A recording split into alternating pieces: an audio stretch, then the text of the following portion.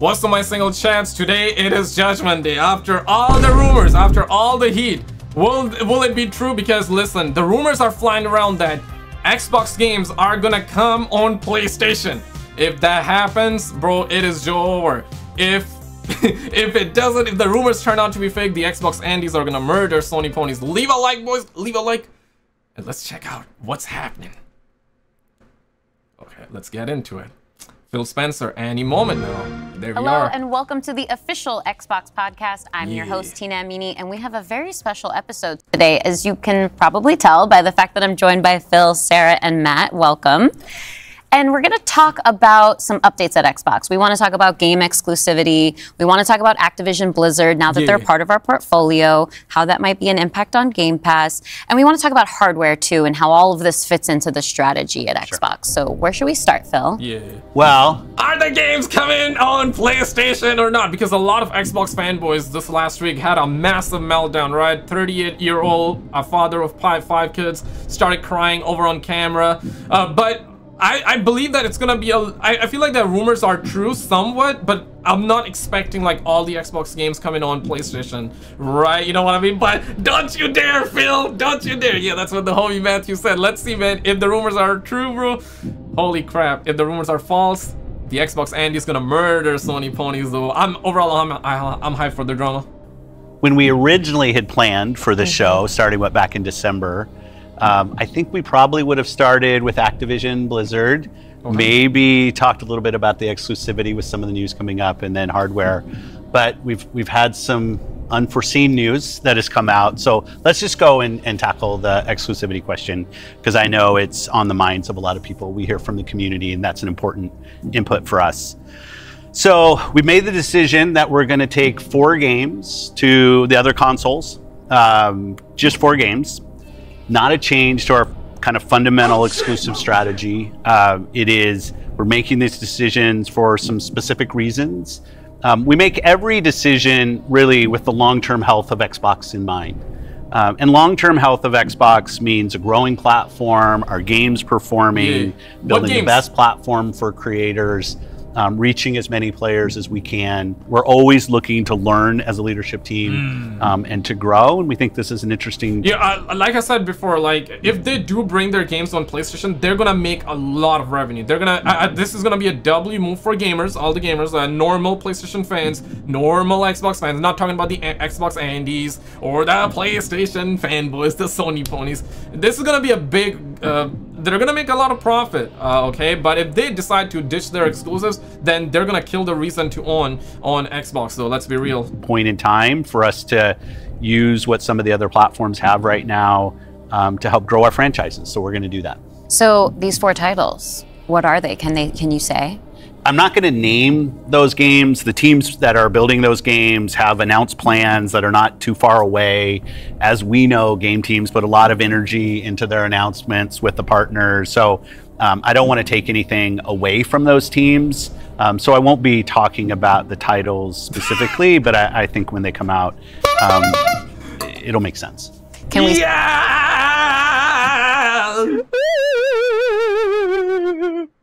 Man, turn off the music. Oh, got you, brother, got you. We're gonna put some happy music then instead, okay? By 4 games, yo. Well, take a guess in the chat, okay? We say if either of those titles are Starfield or Indiana Jones? They are not Starfield or Indiana Jones. Well, oh shit! What? Okay, well, you know, the Xbox Andes were saying that, not Starfield, bro. We don't want Starfield Indiana Jones on the PlayStation. We don't want it. We don't want it. And PlayStation fanboys were like, I want to play some of them. And some of them were saying that Starfield is trash. I don't want it. So, holy crap. What was the criteria in how the team was thinking about selecting those 4 titles? Let me start a little bit outside of that, and then I'll get to the 4 specific games that we're talking about right now. Because the fundamental decision driver for any decision that we make, anything we're going to talk about today, is the long-term health of Xbox. That we're running a growing platform that is reaching more players, that our games are having as much success as possible. And I do have a fundamental belief that over the next 5 or 10 years, exclusive games that are exclusive to one piece of hardware, are going to be a smaller and smaller part of the game industry. And that's not some great insight, because if you look at the last 10 years... Yeah, what are the odds we're ever going to see, like, let's just say Spider-Man come out on Xbox? Like, listen, I play on PlayStation. As a fan of PlayStation, I wouldn't mind if other people get to play, though. You know what I mean? But obviously, let's be real, though. Exclusives do sell consoles. And I feel like that it's going to be a beautiful thing. Like, if there are no exclusives and everybody can play every game. I mean, for gamers overall, for everybody, that's going to be a good thing, right? But make no mistake, like, exclusives do sell platforms. And for PlayStation, I feel like that if they ever going to decide to, let's just say, bring their first-party titles like Spider-Man, God of War, it's probably not going to be day one. It's probably going to be like, you know, maybe a year later or something. Whatever they decide to do, I mean, it's their company, they do them. They're gonna do them, right? But I mean, listen, 5 years, 10 years from now, nobody knows how this sucker is gonna play out, right? They might do it where it's like day one, you know, everybody gets to play it, or they might not do it, right? Because listen, man, whatever you say right now, you do not know whether that's gonna turn out to be true like 5-10 years from now. Switch would die if it had no exclusives.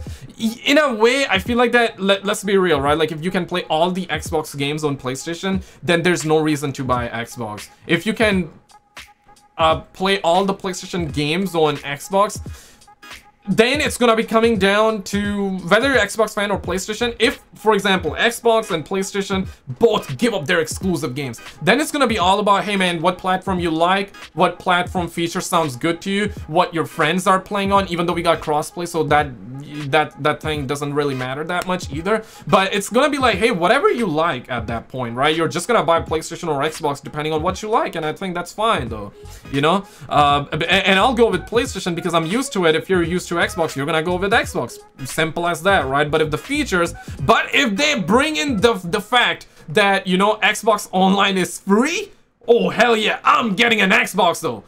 You feel what I'm saying? And what the biggest games are today, it's a natural place. Whether it's one console and PC, multiple consoles, mobile console and PC, you see big games landing on multiple platforms. And we want to be a great platform for creators that are trying to realize that potential. But now back to the specifics of the question on these four specific titles. We looked at games that are over a year old. So they've been on Xbox and PC for a while. A couple of the games are community-driven games, new games that kind of first iterations of a franchise. Okay, I'm assuming Hi-Fi Rush, actually. That have reached their full potential, I'd say, on Xbox and PC. There's always growth. Franchises that we obviously want to continue to invest in. Part of having the ability to continue to invest is that the businesses behind those franchises continue. We think it's important that these service-based games that have communities behind them, that they can have confidence that they're going to exist in the future. So two of them, kind of community-driven games that will end up on other platforms and give us the ability to continue to invest in them. We think that's great for the business and great for the community. I'm genuinely expecting like Hi-Fi Rush to come out on PlayStation. But he said like, okay, Starfield and Indiana Jones not coming. So I guess like yeah, man, I think the Xbox Andes can relax. Like when the rumors were coming out last week, man, so many people lost their shit, right? They panicked for no dang reason. I think they are gonna be, they're gonna feel all right. Maybe they're gonna bring Redfield. Yeah, Redfield can definitely come out on PlayStation because nobody's really playing that game.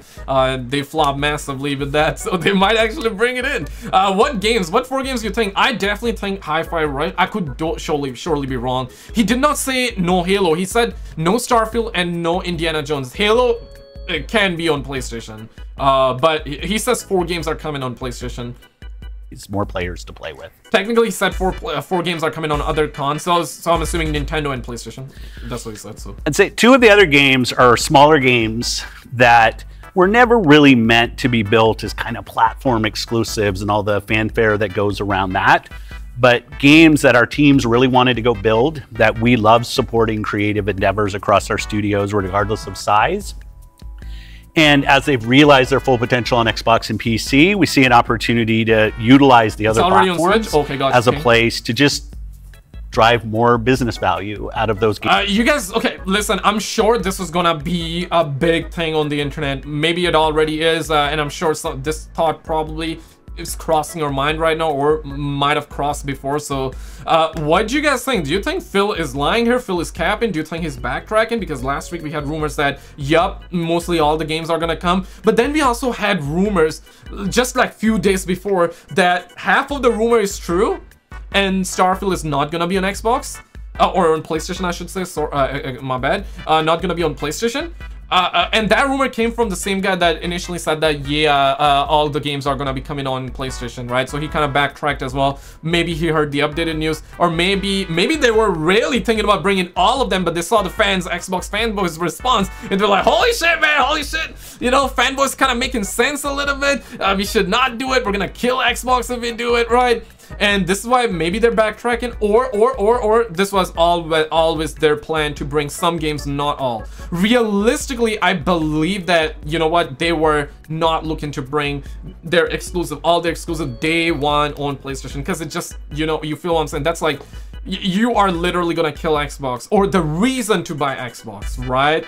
Microsoft, don't get me wrong, they have that FU money. They can lose a ton of money and still be fine, but I don't think they're stupid. Like, every corporation at the end of the day, they want to make their money back. In fact, they want to make 10 times the money back, right? So I never really thought that they're ever gonna bring, like, let's just say day one, right? Obviously that was a rumor. I was covering the news, we were joking around, and we were like, yeah, what? You know, it was all doomsday kind of situation, and people were losing their shit. But like, kind of realistically makes sense that they're not gonna bring their exclusives day one though, but they're bringing 4 of the games. He's still keeping it a mystery.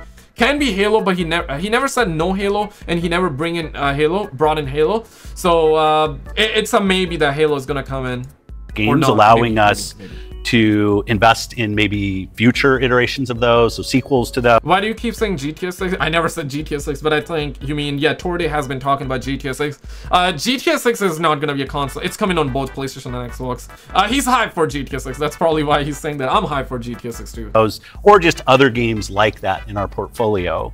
And when we don't damage Xbox and we can grow our business using what other platforms have and to help us with that, we're going to do that. And that's really the story behind these 4 games. Yeah, they don't want to damage. See, like, I think either they backtracked, or the rumor was, I mean, semi-true, not fully false. I guess either rumor was semi-false, semi-true, or he backtracked though. But okay, I mean, he don't want to damage Xbox. Well, fair play right there, Papa, Uncle, Uncle Phil. So now, last thing I'll say, looking forward, you know, I think there is an interesting story for us of introducing Xbox franchises to players on other platforms to get them more interested in Xbox. We think there's a good brand value for Xbox there. So 4 games, no promise beyond that. So if you're on those other platforms and you see these 4 games coming, please don't take it as some signal that everything's coming. It's not.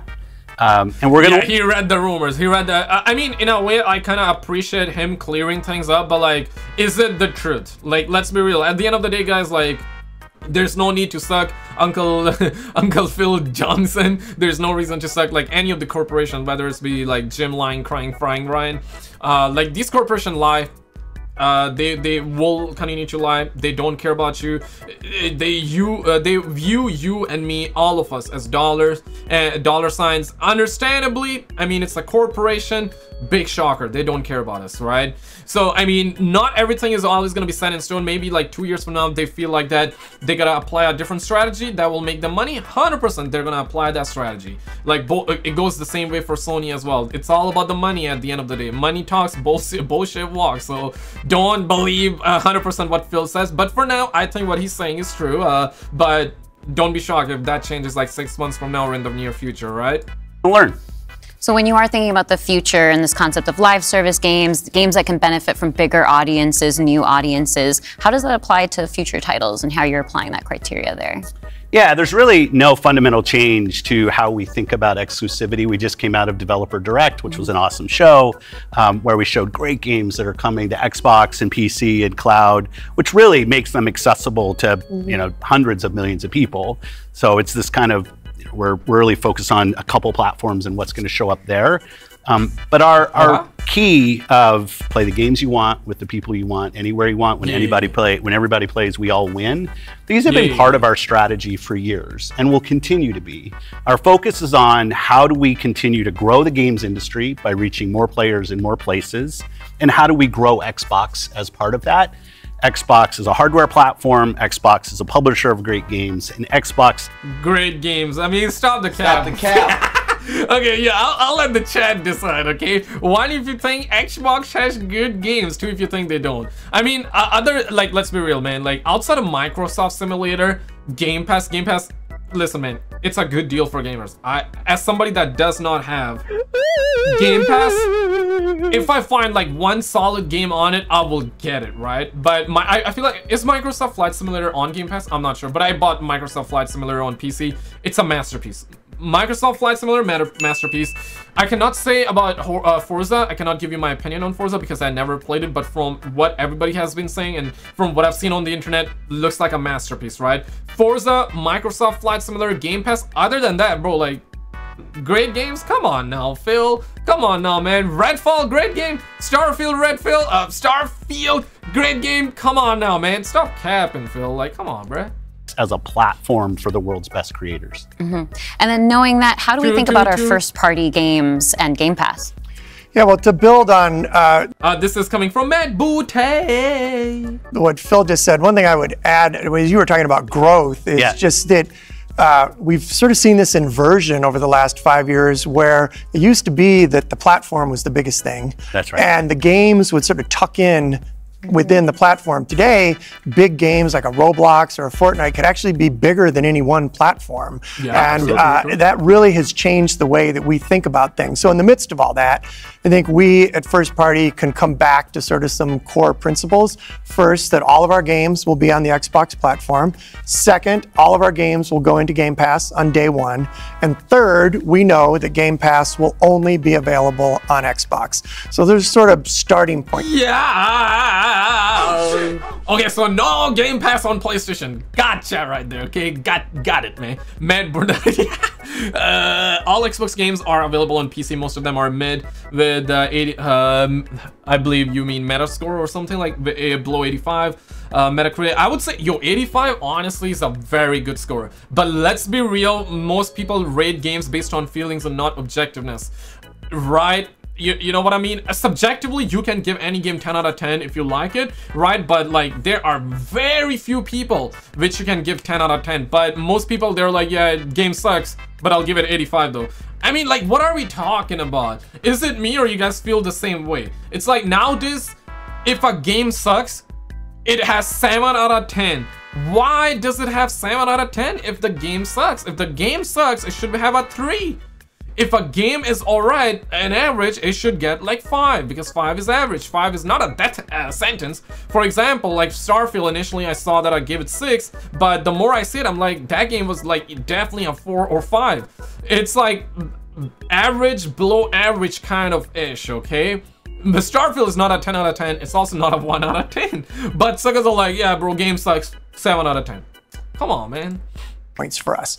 As Phil mentioned, there are games today that you can play that only can be found on Xbox. And at the same time, we want to bring more of our games to more players. So we're going to continue to look at that.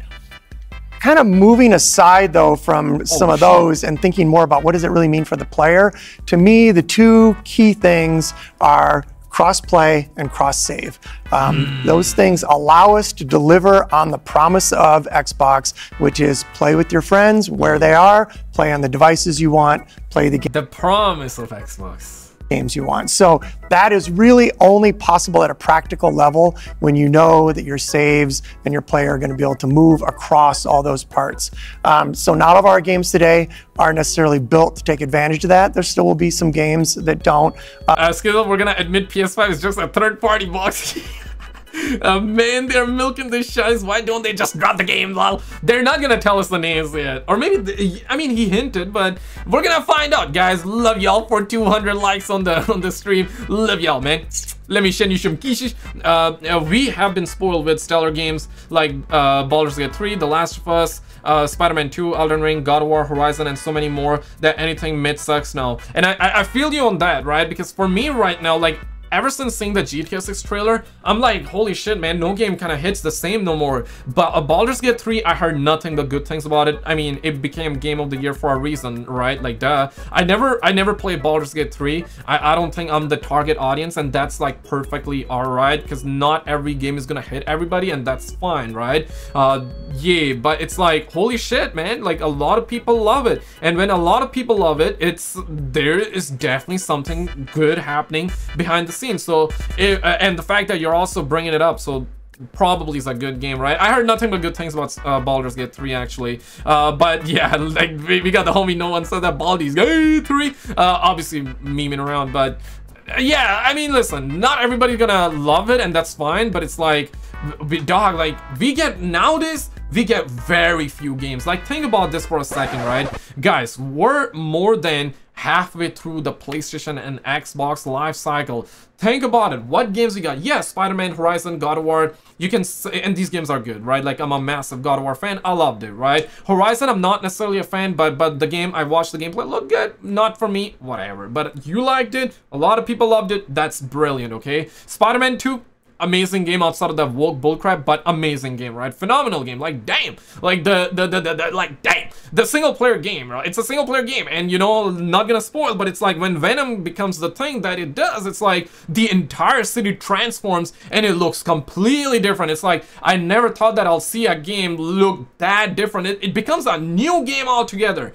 And I see the work that they put in, and it shows why they spend millions and millions of dollars on making that. Might not be sustainable. I don't think it's sustainable for the long run, because they spent so much money on that game making that. But if you played Spider-Man 2, you know what I'm talking about, right? Like, the game starts in one way where the city is looking clean, looking decent, but then like when Venom takes over, it's like, holy shit, the game looks so different. But the point here is this, that in comparison to the PS3 and PS4 era, dog, both for PlayStation and Xbox, like, we don't have that many games though. Like, holy shit, like, it feels so dry. I mean, we have good games, don't get me wrong, but in comparison, because I grew up playing PlayStation 2, PlayStation 3, and I lived through the Xbox 360 era as well, and we were getting bangers after bangers after bangers. Like, in a year, we would have so many good first-party titles, so many third-party titles, and right now it feels very, very lame and slow-ish. One, if you feel the same way. Two, if you feel, if you don't agree with me, that's fine. I'm not saying gaming is dying. Gaming is far from dying. Gaming, if you say gaming is dying, it could be the truth for you, subjectively, but objectively, gaming is not dying. Gaming is making the most amount of money. It's up. It's one of the biggest industry on the planet. It's not dying, but it is slowing down, in my opinion. Not financially, they're making more money because of microtransactions, but in terms of like games quality and good games, it's slowing. You feel what I'm saying, right? Like, we're getting very few good games. We're getting a lot of games, but very few good games. Gaming is dead. Gaming died a long time ago. Subjectively, yeah, but objectively, nah, man. They're making a lot of money. Gaming is like on top right now. It's on the peak. But subjectively, I mean, I see where you're coming from.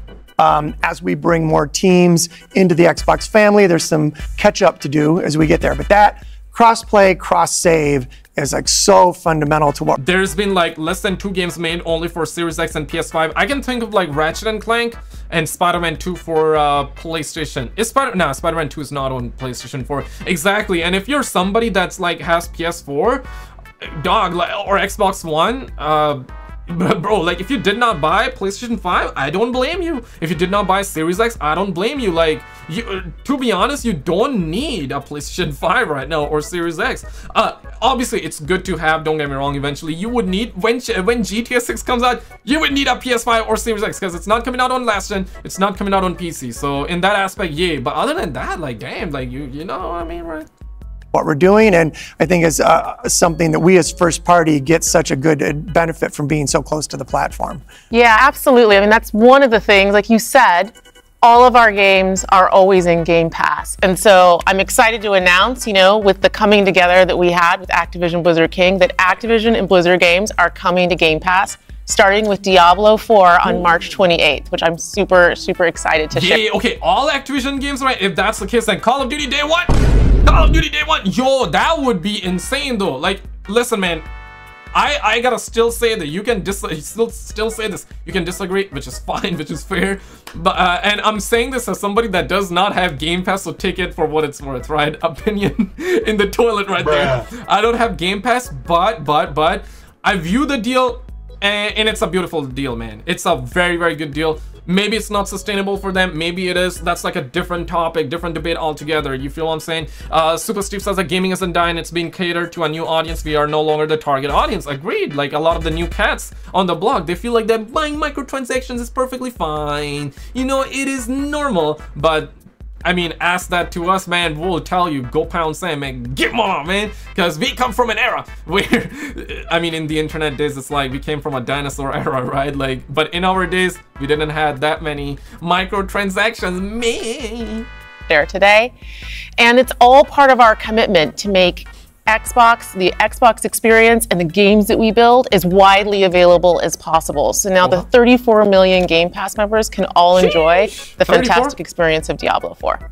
Amazing. Can we come back to the point, Phil, you mentioned at the top, this isn't really a change in strategy for us. Can you recap for me how it isn't? Yeah. Capping like how the kid says nowadays, or like actual recap? I know she said recap, but like, you know, recapping, guys. And I thought both Matt and Sarah did a really nice job of talking about what we're doing on Xbox, where we're going. You know, if you take a platform feature like Xbox Play Anywhere, which has been a promise that we've made on our first party games, that you can buy our game once, you're going to get to play across Xbox and Windows. I think we're the only platform that does this. That makes it possible for you not only to play with your friends wherever they are, but to know that you actually have multiple entitlements to the game. Yeah, we are the only platform. PlayStation started to following them, but not to the same degree, obviously. They're like, yeah, Spider-Man, not gonna be day one, understandably. You know, Sony is not in the position. If they want to, but they know they're gonna lose a lot, right? Because PlayStation is like one of their biggest bread and butter. They make a lot of money with PlayStation, right? With the games, not the hardware necessarily, but with the subscriptions, PlayStation Plus. And man, as a brown man, I gotta say, man, we need online, man. We need free online, bro. Like the video if you agree, like the stream if you agree, subscribe if you agree, one in the comments if you agree, man. What'd you say when you say get more? No, get mama, get mama, get mama, get mama. That's a slang. Games. I think that's a technology I'd love to see applied to more platforms. But it is this view that people are going to play Xbox in multiple places. Whether it's play the games you want with the people you want, anywhere you want. Whether it's content, community, and cloud. Whether it's when everybody plays, we all win. Like, we've had different taglines, different strategy, kind of words that we've used, but always with this view that Xbox is a platform for creators who want to reach the most players. Our investments in xCloud, our investments in franchises like Minecraft and now Call of Duty. And Call of Duty became our first party title, guys. That's crazy, man. Holy crap. And he mentioned xCloud though. There are rumors right now, my brothers and sisters, everybody in between. There are rumors that, you know, the next console, I hope he clears up and talks about it, that the next gen Xbox 2026, that's when it's coming out, and it's gonna be streaming only though. Yeah, I mean, I believe in the future that in the future we're gonna be streaming only, like even for PlayStation. Probably I can see Xbox doing that first because it's Microsoft and they have the services. PlayStation probably gonna follow them, but not in the near future, like 5, 10, 20 years from now. I mean, nobody can predict the future, absolutely, but guys, let's be real, right? I think you see this coming too. Hand on top of this bottle of water, okay? Let's agree that in the future, most consoles are gonna be digital. We might not even have a console like in 30 years from now, and it's just like in your smart monitor, you pay subscription, like let's just say Game Pass. PlayStation got like some other pass, PlayStation, maybe they're just gonna keep it PlayStation Plus, and you get all the games there, right? Or you're gonna like buy games Yeah, you'll exactly revive Gus. You'll own nothing and be happy. Exactly, bro. Exactly. I see that happening. I know this is gonna be a crazy thought, and most of you are probably gonna disagree, but I see the same happening with PlayStation. Like I said, though, I see Xbox doing it faster and much more. I see them doing it in the near future. I see them doing it first instead of PlayStation. I think PlayStation is gonna do it eventually, but probably not in the beginning, just because their market cap, in simple terms, they're not as rich as Microsoft. Microsoft, $3 trillion. PlayStation, or I should say Sony as a whole, is over 100 billion. Now, 100 billion is 100 billion though. That's a lot of money. I agree. But in comparison to Microsoft, they're just a small fish though. They're like the Nemo. Versus Phil, Microsoft, they are a whale. They are a whale. I got a joke. Why is Xbox a pirate's favorite gaming console? I see what you did right there. We need online multiplayer to be accessible without a paywall subscription. I absolutely agree. I know the PC masters would be like, get a PC, dummy. I have a good PC personally, but I still prefer gaming on console, sadly. I've been playing Microsoft Flight Simulator on PC. I love it. But damn, man, even as somebody that has RTX 3090, the game frames lag. And guess what? I'm playing on 1080p, bro. Like, holy crap. I get that game is like GPU intensive, but you, like, shit, man. Like, what we talking about? RTX 3090. That's like, I know now we got RTX 4090, but still though, like, you gotta give RTX 3090 some credit though. Guys, like, the game stutters. And I'm not playing on max settings. Admittedly, I have like ultra settings on all, but then there's like a slider where you can get most amount of details from 0% to 400, and I set it to last time I checked 85%. I've been toying around 85 and 105%. 100 means 1080p, 400 mean 4K, right? So I've been toying around, and the game lags. It plays beautifully, don't get me wrong, but it's like here and there when I get closer to the ground and I'm flying my plane, it lags. Like, holy shit, RTX 3090 here. We're talking about, I got 64 gigabytes of DDR4 RAM, not DDR5. Before you're like, you need DDR5, I got DDR4. DDR4, like, that's still an alien technology. That shit's good, my guy. You agree or you disagree? Should it lag? Should my flight simulator, should it lag? 1, if it should lag. 2, if it should not. I believe it should not lag at 1080p. 60 FPS. Come on, man. In other large franchises, so that we learn how to build those. This has been a strategy that we've been on for, I'd say, a decade. It's not about one device. It's not about games in service of a device, but rather the devices that people want to play on should be in service of making the games as big and popular as they possibly could be. Because really, a healthy creator community on Xbox, a healthy creator community in gaming all up, is the thing that all of us as game players should be voting for, because that's the thing that will lead to the best long-term success and growth in this industry. And my understanding, just from listening and learning from you three over the past few weeks, just understanding what's happening with Xbox, is that we see trends with player behavior where people are playing on multiple devices. That is the reality. And we have put some games out on multiple platforms before. So my understanding is that that's been good for players. How does that come back to the business with all of that in mind? Yeah, as you said, we have shipped games on other platforms. In fact, realistically, if you look with the addition of Activision and Blizzard and Zen, I was gonna say, like, technically though, Call of Duty is now no longer a third-party title. It's like a first-party Xbox exclusive, which is gonna be on PlayStation. So technically, they're gonna be shipping Call of Duty on PlayStation for at least 10 years. I believe that's the deal, right? After that, they can change if they want to. Probably not gonna, I guess, but in the next 10 years, nobody knows, right? Nobody knows. But holy shit, man. And during their earnings call in like February, this month, right? Like just 2 weeks ago, I believe, I streamed it on the channel, and Microsoft was talking about that now Activision brings 50% of the entire Xbox revenue. Holy shit.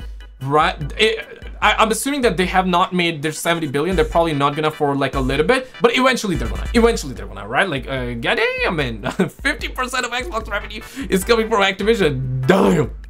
Max we're one of the largest game publishers on PlayStation. We're one of the largest publishers on the Nintendo Switch, especially when you put Minecraft into the equation as well. And now we're one of the largest publishers on mobile platforms as well. And that's not something that we want to back away from. We want to continue. Why is Xbox Pirates' favorite console? Because X marks the spot. Okay, I see. Continue to be building great games that millions and millions of people can love, and that they can play those games where they want to go play. But we do understand the business success that Xbox has to have. Us as leaders in this business, the system today, the system that all companies that we play video games from, is a world of you got to be growing your business. Growth in an Xbox business is critical to the long-term health of Xbox. Many people know I've been on Xbox for over 20 years, and I want to make sure Xbox is in the best position for the next 20 years. That means healthy player community, healthy creator community, and healthy business. So when we look at opportunities to allow... Do you believe what Phil is saying is gospel right now? 1 if yes, 2 if nay. I want to know like what everybody's thinking live. Same here, console gaming is a flawless experience. Mostly PC stutters is a bane of gaming. I don't want to spend 3 grand just for gaming. I feel you. Most people feel the same way, right? Obviously, I do YouTube and I'm trying to make sure like I have the best processor and a GPU, right? So I can render videos faster, make videos faster, and I don't want my PC shutting down while I'm recording, right? It happened once though, but like, okay, I hope it never happens. Touch wood. Because but you feel what I'm saying, right? That's the reason. But the general audience don't want to spend 3 grand. And I know some PC master race sitting would be like, you do not need to spend 3 grand, and they are right in a way. You don't need to spend 3 grand. But like, listen, man, if you want to have the same specs as some, for example, like PlayStation, I believe PlayStation got like RTX, the equivalent, it does not, but the equivalent is of RTX 2080. I heard that Xbox Series X got 12 teraflops, and it's like the equivalent of RTX 2080 Ti. Back in 2020, we were getting these comparisons, and we were talking about this, and everybody was talking about it's like 2080 Ti, 2080, equivalent of it, not like literally, but the equivalent. And like, at that time, and if you wanted to get like a good PC with the good processor, almost like the same amount of processing power, yeah, man, you were gonna spend a lot of money, especially if you're in, let's just say, like another country. If you're not in the US, easily, bro, easily. Like you said, you're in Pakistan, so I believe like taxes, shipping cost, manufacturing, obviously different prices. Like, yeah, right, like on a different planet, like it's different. I'm in Canada, so the USD to Canadian dollar, big difference. So easily, like I spent 5 grand on my PC, this PC, and that was 5 years ago when I bought it. So right now, inflation, and at that time I didn't have RTX 3090, right? So I spent like, I saved my money for like, I remember 2 years, and I was like, I'm gonna buy a PC. Hold it. My last PC that I had, right, I tried to juice it out, man. I juiced it to the max, right? I'm like, I'm gonna make sure that sucker live one more, and it was dying, bro. It was dying.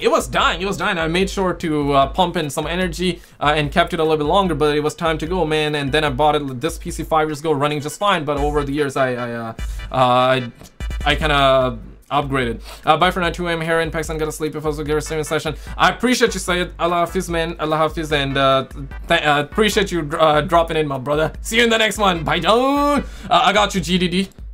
More people to play, more people engage, more people to buy, more people to subscribe.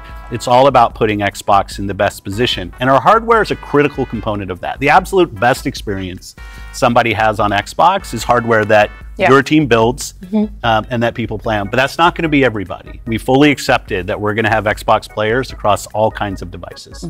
So I think a lot of people think about 2023 as this incredible year for gaming. And in a lot of ways it was. There was some really... some decent games, so let's be real. Gaming is kind of dying. I gotta show you guys this, okay? Holy crap. Okay, the replies are kind of saucy right now, though.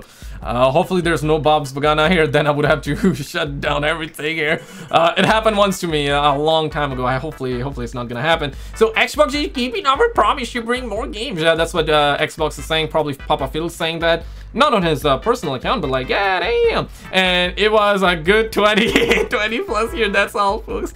I love Xbox and the vision of Xbox for the future. Huge W. I will continue to play on Xbox, PC, and cloud. Leaked Xbox game going multi-platform. Redfall integrate, Redfall director's cut, and Redfall 2. If that happens, that would be crazy. Have people in the comments even read the thread? Yes, seconds are like saucing it up. I mean, the news, honestly though, it is not as doomsday heavy, right? Like everybody was getting ready for a doomsday. It's not doomsday heavy today, but really amazing releases that I think we all enjoyed. But what were the signals behind the scenes that maybe indicated how we wanted to look at the future of Xbox and how we kind of keep up with the industry? Yeah, such a good question. And I think it's, as people who care about the industry, which I assume is people who are watching this, it was an amazing year. Some great launches, some of the games that I think will stand the test of time and people will be talking about a decade from now. But it's an industry that didn't really grow.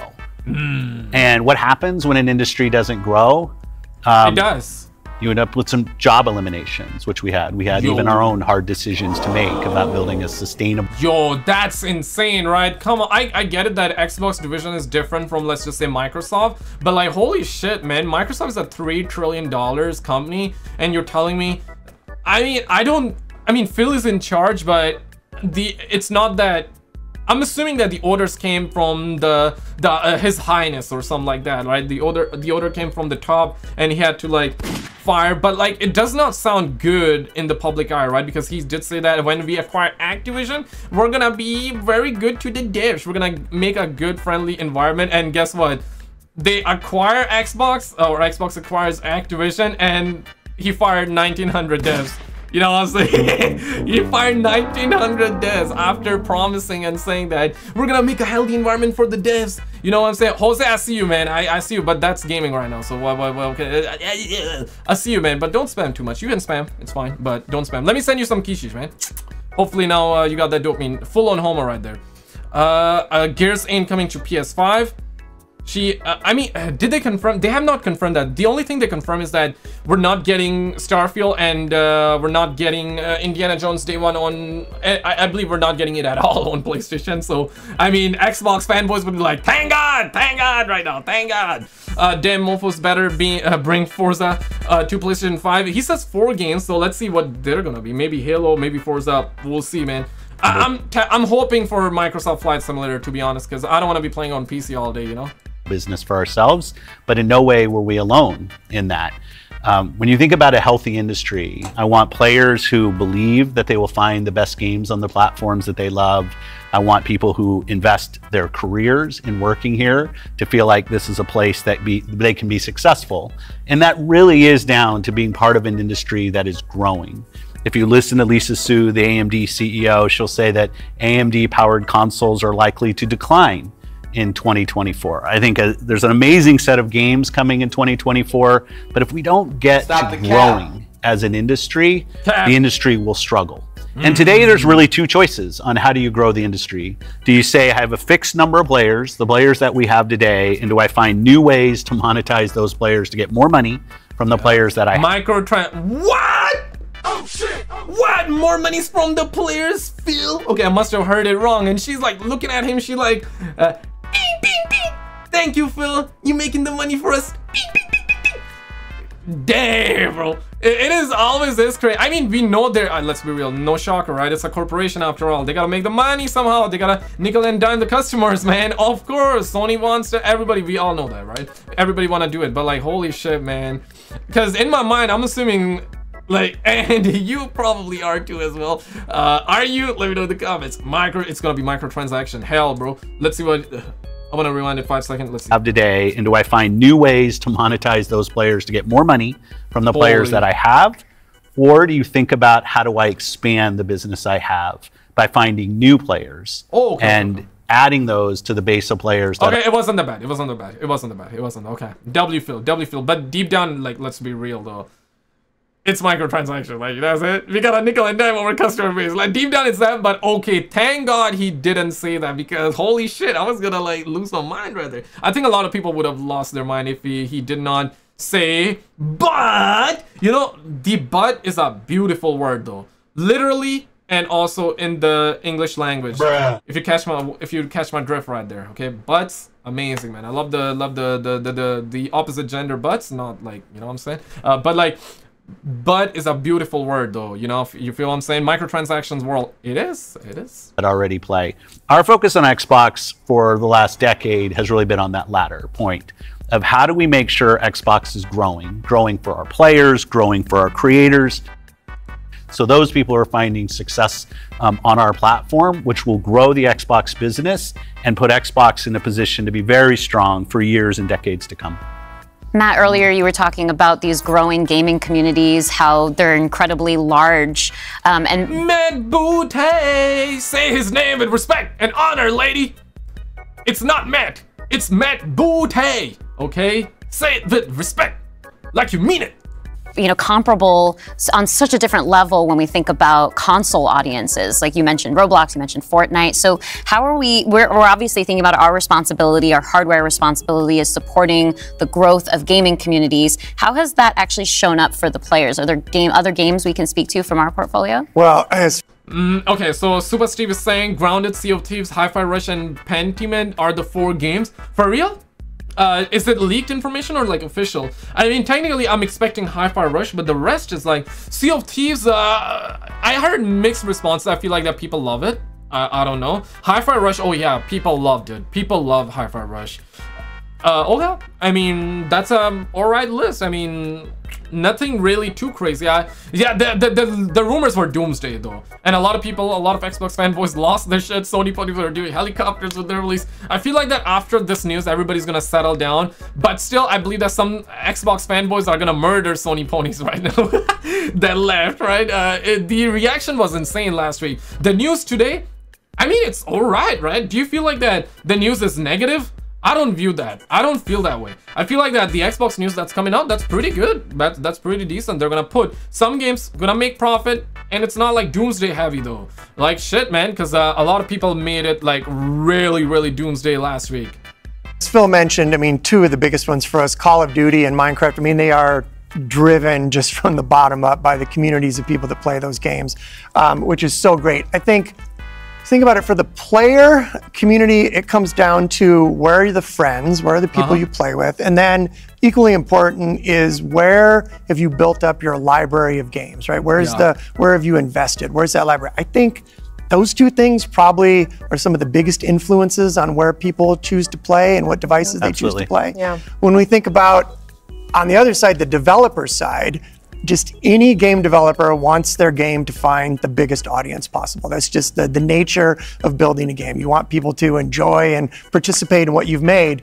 And I think we're in a unique position to deliver on that just because we are the platform. We build hardware, we've got a first-party games group, and then we've got a system that ties that together, that brings together your friends, your progression, your achievements, all of that. And I think that's really what has contributed to the momentum behind some of these communities. Yeah, absolutely. I mean, when you look at, just step back and you look at the history of the industry, we've moved from a place where it used to be that someone built and launched a game to accelerate hardware to actually the things we do with our hardware and with our platform are all in service of making Connect always online. I don't want to hit anybody up with the PTSD. It was good. Your stories was good, man.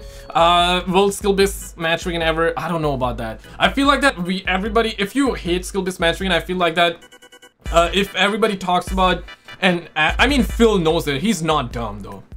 He knows it, that suckers don't want skill-based matchmaking, but I feel like that a lot of people should add him. And I mean, there's a 50-50 chance maybe he's gonna listen and eventually remove it. I think at the end of the day, it's like Activision's call still, whether to have it or not, and I think they want to have it. Like, I mean, they put out a statement, they literally said that whenever we removed it or tried to remove it and we ran tests, that was a bullshit post. Like, let's be real, they lied a lot in that post. We talked about it, don't want to dive into it because we're gonna be here for another hour if we do, right? With the patterns and shit, whatever they were saying in that was going against their publicly and officially filed patent.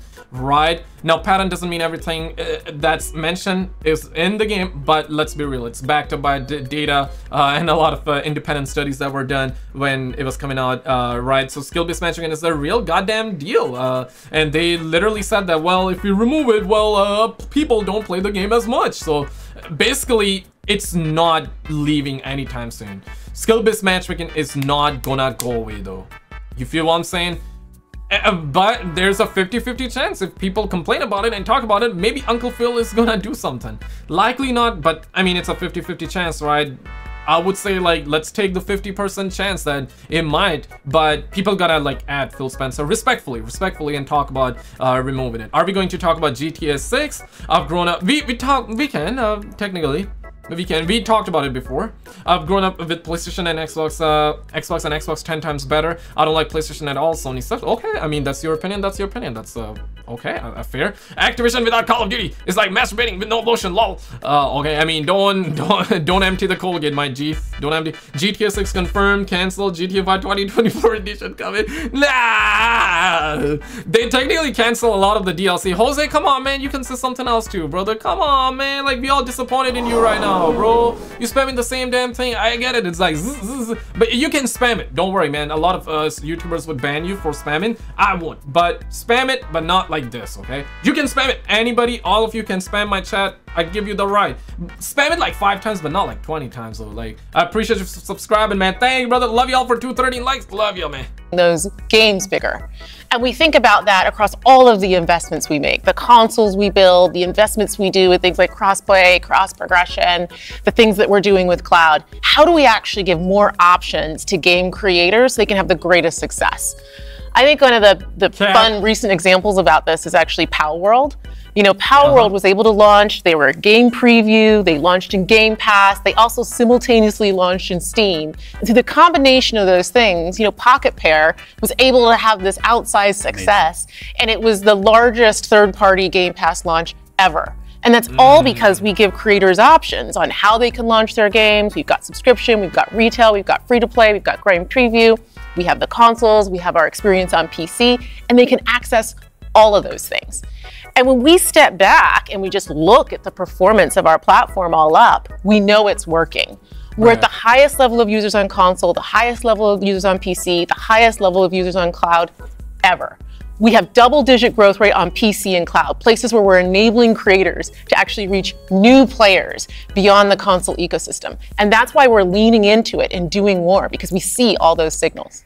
So we're talking about the role that hardware plays for creators, for the games and those communities. What about the role that hardware plays for us as a business, for Xbox? Yeah, this is the one, man. I hope he talks about it, because there are also a lot of rumors that apparently the next Xbox is going to be streaming only, though. Oh, shit. I think, realistically, I can see that, like we were talking about earlier. I can see that happen in the future, like 10, 20 years like that. I don't think the next is going to be like deadass, but rumors are flying. I hope he talks about it. When we look at our hardware, it really is, and Phil said this earlier, it's where you get like the most flagship seminal experience of Xbox. Okay. And it also represents a developer target. Our developers can build the specs of our hardware, and we invest to make sure they know when they do that, that the games are going to run great on our hardware, but they're also going to be able to be accessed across any screen because of all the other investments we make. So we're giving them an easy way to access as many players as possible. And we actually have more creators right now building for Xbox than ever before, by nature, thousands of them, by nature of those investments. I mean, let's be real, y'all suckers bought everybody. Y'all suckers bought everybody, though. Chronically Happy coming in with 269 pennies. Shout out to you, girl. Appreciate it. Thank you for the 269 pennies right there. Jose is sending pissing sounds. Okay, they still think these are good things for the industry. I heard a rumor that the next console will still be hybrid, but we won't know till it's time. Yeah, like there are also rumors that the next PlayStation 5 Pro will also come in digital and physical, right? And PS5 Pro is gonna digital, I believe. I heard. I might make a video, but I need more research. Once I have, I might make a video. But roughly, the rumors that are going around is that the next PS5 Pro digital edition will be like $500. I guess the physical will probably like $550, $600-ish. That's PS5 Pro. I mean, price sounds kind of decent, fair. I guess everybody kind of expected that, but still though, $500. Sheesh, that's rich, man. I wish I could go to China right now and get me a PS5 Pro for 2 pennies, man. Like the video if you agree with that, man. They should actually cut the cost, man. $500, that's crazy though. But realistically, I mean, I guess that's a decent price. I believe PS5 normal when it came out in 2020 was also 500. Was it 400 or 500? Now I'm kind of mistaken though. Yeah, was it? No, I think it was 500. I think Xbox Series X and PS5 both were 500. 450 was digital for... Yeah, Sony, listen man, Xbox and Microsoft, both of them want to go digital, but they cannot do it because they know they're going to catch a lot of heat, and suckers would absolutely hate it, and rightfully so. Everybody would be up in arms, so this is why they're testing it, right? They're like, hey, digital for the junkies out there, and physical for people, for the suckers out here that love physical copies, right? I think they want to do both right now, but eventually they're gonna do only one, and that's gonna be digital only though. And we got more to come. There's some exciting stuff coming out in hardware that we're gonna share this holiday, and we're also invested in the next generation roadmap. And what we're really focused on there is delivering the largest technical leap you will have ever seen in a hardware generation, which makes it better for players and better for creators and the visions that they're building. And then when we're talking about hardware too, there's these other considerations that are really important to our community, probably to each one of ourselves as well. When you talk about library, because I want to dig in on that a little bit more. You know, as we talk about cloud in the wider entertainment industry, there's conversations about streaming. How is that impacting how I own my? Yep. I think I'm already assuming they're gonna deny those rumors and they're gonna confirm it, and that's good. The reason I'm assuming this is because, let's be real, they heard the rumors and they were half true. I think this rumor is false because they're gonna talk about it. Had it been the rumor was real, they're never gonna talk about it because they're gonna catch a lot of flag. So I'm assuming we're gonna get good news right now. Whether that's true or not remains to be seen, right? Whether you want to believe it or not, that's up to your discretion. That's up to you. Okay, that's fair. But I'm assuming we better hear some good news. And he said next gen Xbox roadmap. So I'm assuming they're this year. So I think later this year they're gonna talk about the next gen Xbox. Maybe that's like truly next gen Xbox, or like, you know, a mid-gen refresh like PS5 Pro, because we're getting PS5 Pro by the end of this year, and rumor has it that the next gen Xbox is gonna be in 2026. So I think if they talk about next gen, I mean, they literally said next gen hardware roadmap they're gonna give us that by the end of this year. I think they're gonna talk about the next gen Xbox by the end of this year, and I think it makes sense, right? Because 2026 is like what? By the end of the, like, it's in 2 years from now. Oh shit! Holy shit! And I'm assuming the next gen Xbox is gonna come out by the end of 2026, so it only makes sense for them to talk about it, confirm it officially by the end of this year. That's gonna give them 2 years to hype it up, market it. I think, yeah, man, time flies like crazy. Like, holy shit, guys. For Xbox, we're more than halfway through. For the next PlayStation 6, we're hearing PlayStation 6 is gonna come out 2027, 2028-ish. For PS5, we're halfway through the life cycle. Holy shit. Think about this way, what games do we have? Right? This generation feels so lame, man, in comparison to PS3, 360, Xbox One, and PS4, right? Xbox One, I mean, listen, it wasn't that good of a console, but I'm talking about like games that we had during the lifespan of that. 360, PS3, hands down the best era, best consoles. I would say I always played on PS3, free online, loved it, but Xbox 360 was a superior hardware versus PS3, right? There were positives and negatives, sure, but like 360 was a better console back then. But after that, Xbox started taking L's, especially with the Xbox One. With Series X, they started to make a little bit of comeback. But yeah, man, this console generation feels so light, man. It's insane. Content that I've invested in. So what can we say about our stance around game preservation? Yeah, you know, one of the highlights for me of being in this position was getting to stand on stage when we announced back compat coming to Xbox One. Like, it was fantastic. People were reading the teleprompter before I could read it. Slow reader, and just feeling the energy in the auditorium as we were saying that and online. You know, one of the cues I think us as being part of Microsoft take is looking at Windows and how Windows over decades has maintained software compatibility with things that are built on it.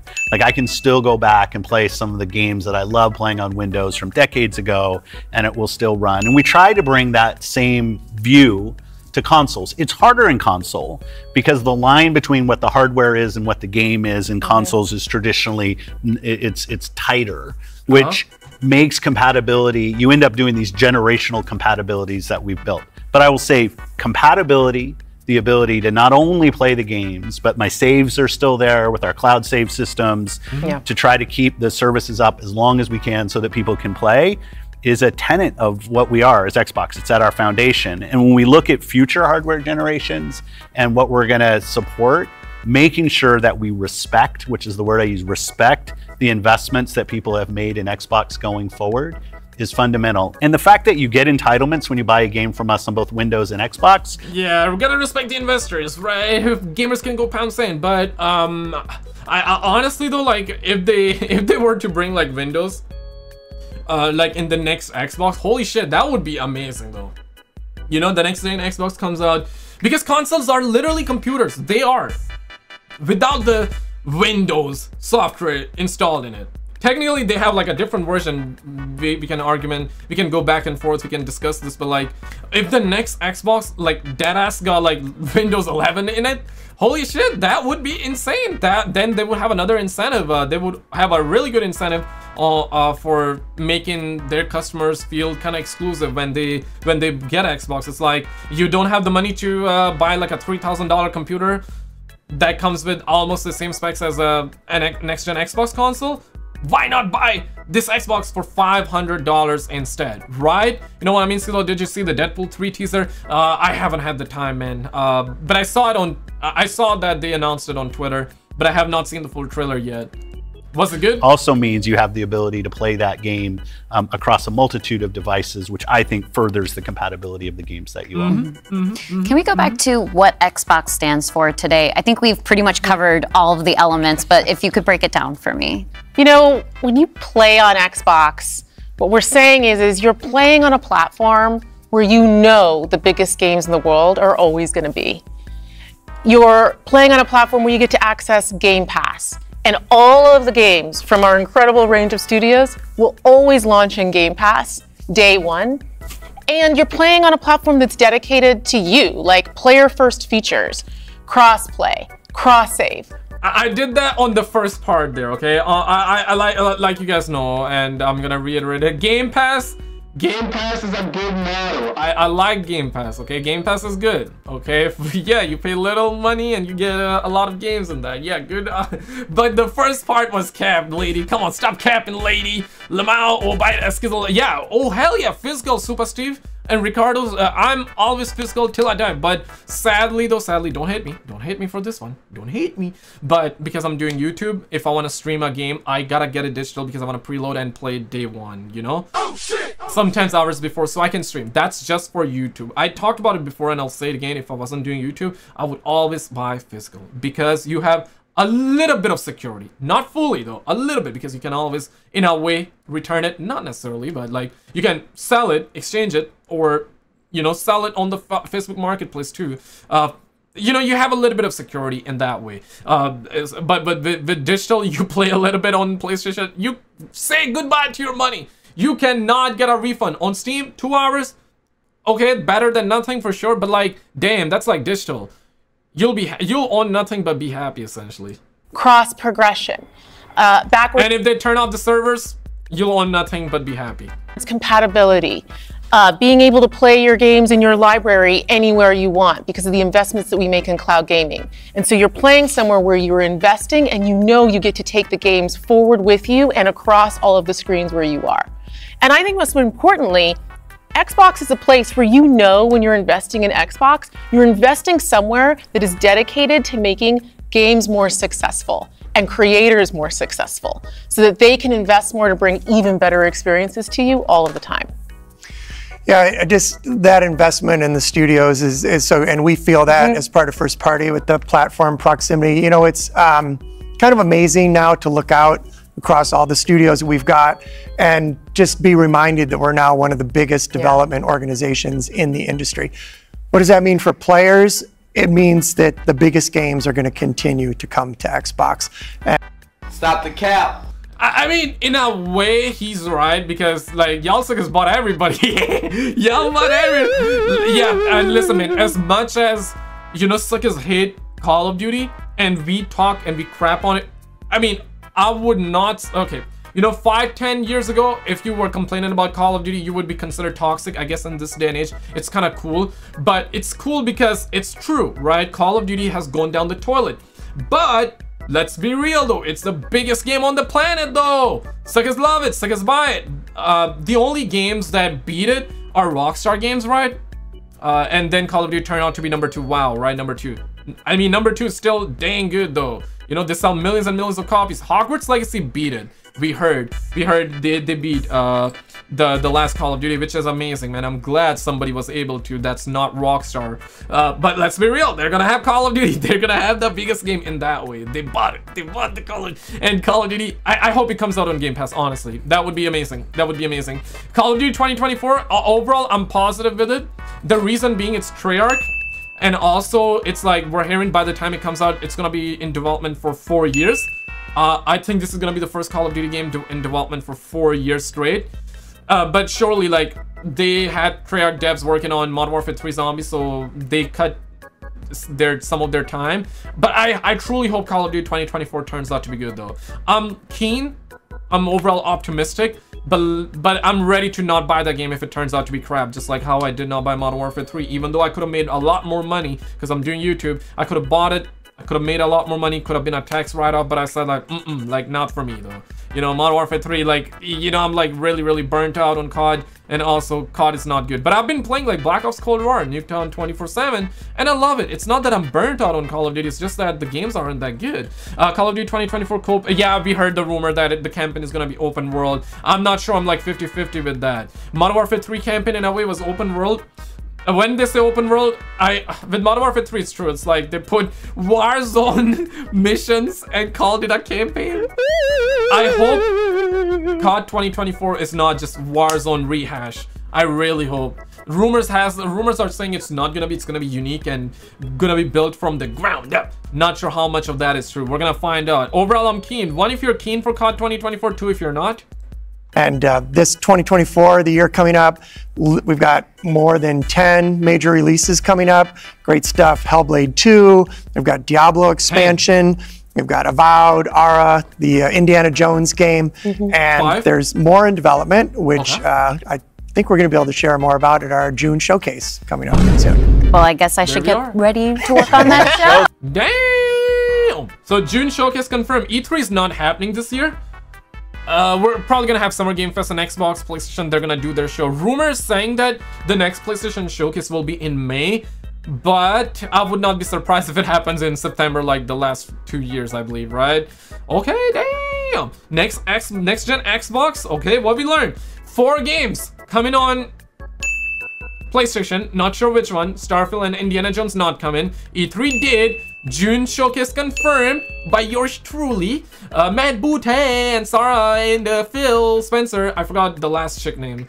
I believe this is Sarah. I forgot her name though. And next gen Xbox information by the end of this year. Okay, not bad, not bad, guys. Recently we had a ton of drama though with Dr. Respect, Nick Marks, Tim the Tatman. Click on this video on the screen, and I will see you right there. Check it out, brothers.